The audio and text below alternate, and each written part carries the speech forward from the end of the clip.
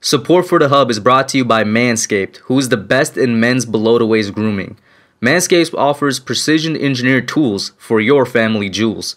They obsess over their technological developments to provide you the best tools for your grooming experience.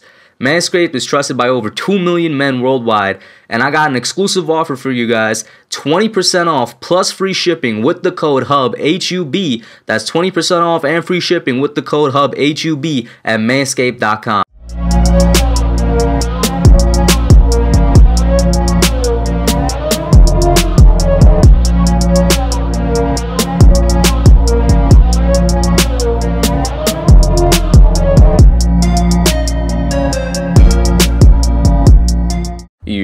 What's up, Giants fans, Hub watchers, YouTube subscribers, Twitter and Instagram followers? It's Kush back at it again with another Giants video.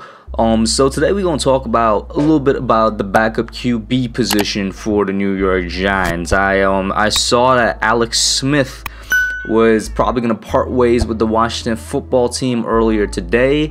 And there was rumors going around about that, saying that he actually was not happy with the team, and the team was not happy with him, despite the whole comeback story being built around him during the season.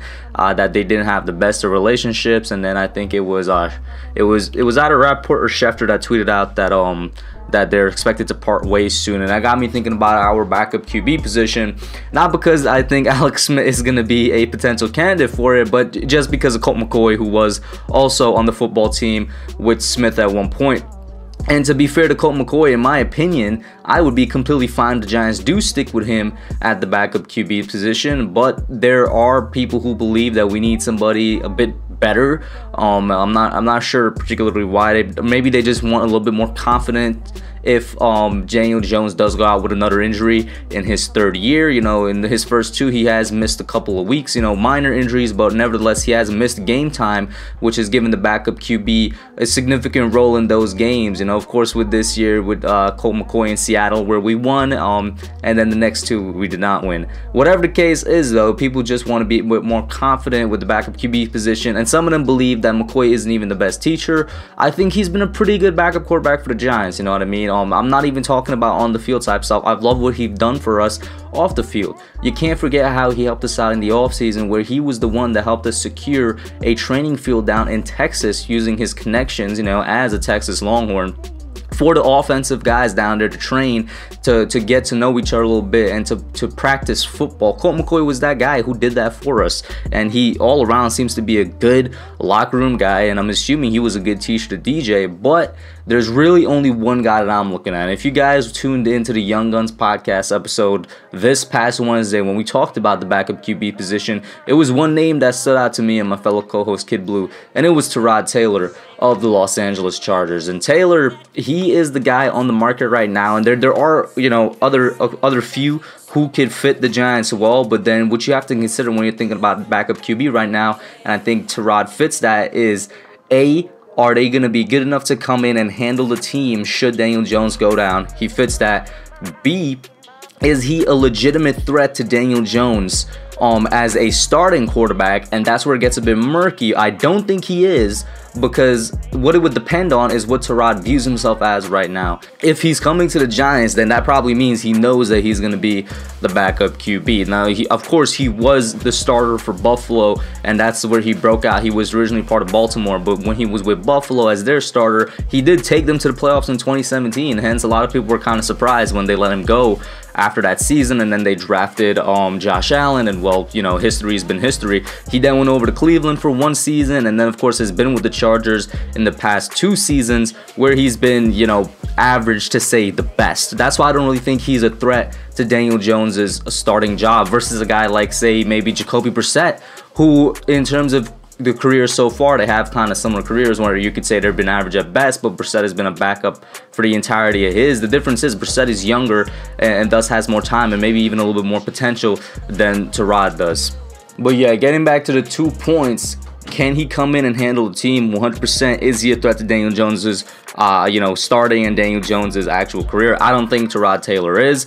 And the third one would be, at least in our case, Can he be somewhat of a mentor to Daniel Jones? Can he still help Daniel Jones learn something? Can he depart some knowledge onto him, whether it's in the film room, whether it's just in the locker room, whether, I don't know, it's just them talking on the sidelines of a game or during practice or something. But can he be somebody that Jones could work with and learn from? And definitely Tyrod can be that. The one thing that stands out to you about the guy is that he barely turns the football over. You look at it throughout his career, the guy has what, 20 interceptions on his career in his, it's been like a 9 or 10 year career. If we're gonna be fair, he's played 72 games, I believe. That's not bad at all. His career interception percentage is 1.4 for his entire career. The most interceptions he ever threw in a season was during 2015 and 2016, where he threw 6 to 20 touchdowns and 17 touchdowns respectively.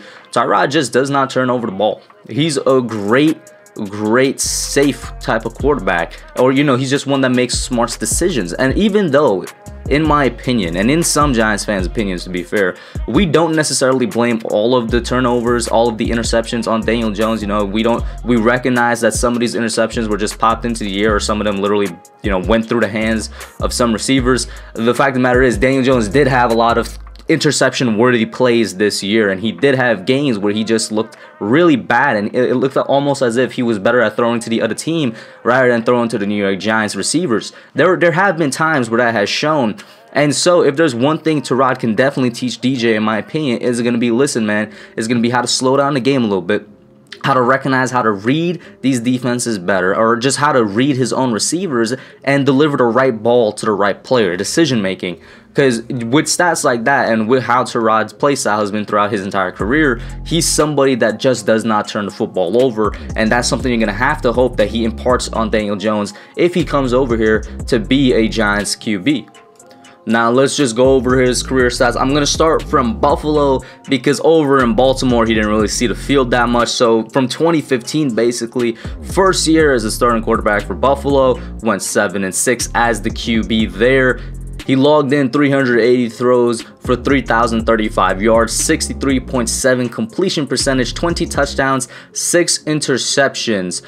He was also selected to the Pro Bowl that year in 2015. In 2016, the QB record that he had was 7-8. He had 436 throwing attempts, 3,023 yards, 61.7 completion percentage, 17 touchdowns, 6 interceptions. 2017, the year he took them to the playoffs, he went 8-6 as the quarterback, 420 attempts, 2,799 yards, 62.6 completion percentage, 14 touchdowns, 4 interceptions. Then he went over to Cleveland, where there was that whole debacle where it's like, I don't know if you guys remember the Hard Knocks episode where they were announcing who won the backup QB position. It was kind of crazy to me, but everybody knew that Baker Mayfield was going to start at some point.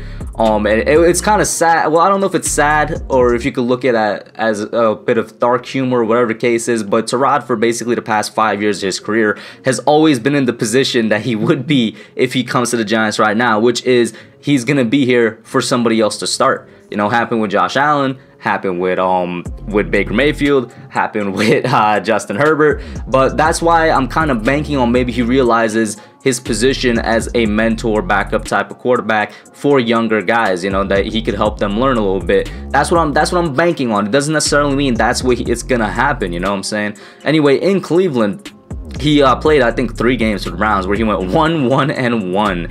He had 85 throws for 473 yards, 49.4 completion percentage, 2 touchdowns, 2 interceptions. LA's first year in 2019, he didn't even really see the field that much. He literally has 6 throws for 33 yards, so that doesn't really count. But then he did win a game in 2020, and he actually didn't look bad. He looked good before he went down with the heart issue. I think that was very early on in the season. I can't remember, but he did win a game. He had 30 throws, 16 completions, 208 yards, 53.3% completion percentage, no touchdowns, no interceptions, but he did, you know, he did win them a game. You know, you give him credit for that. But yeah, at the end of the day, I think that if the Giants were to move on from Colt McCoy, if they really want to get an upgrade at the backup QB position, which is not really something you often hear about, but for us, once again, the only thing I could see is that maybe they want a better teacher, or maybe they just want somebody a bit safer if DJ goes down with another injury later on in the season. If they were to do that, the guy I would want the most is Tyrod Taylor. You know, I really think that he fits the bill. And the most important thing to me is that he's not a legitimate competition to Daniel Jones. I think at this point in his career, he definitely isn't. He's definitely not in his Buffalo days where he was a starting quarterback. And even at Buffalo, it's not like he was lighting up the league or anything.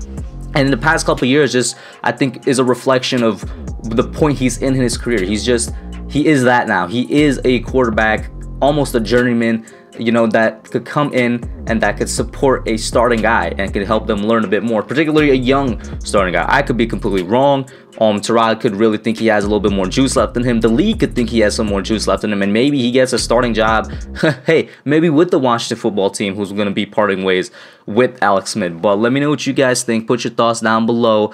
The Mock Draft 2.0 is already out for members. Will be premiering Tuesday night. That's it for now. I'm out. Thanks for watching. Don't forget to like, comment, subscribe, and share. I'll catch y'all in the next one.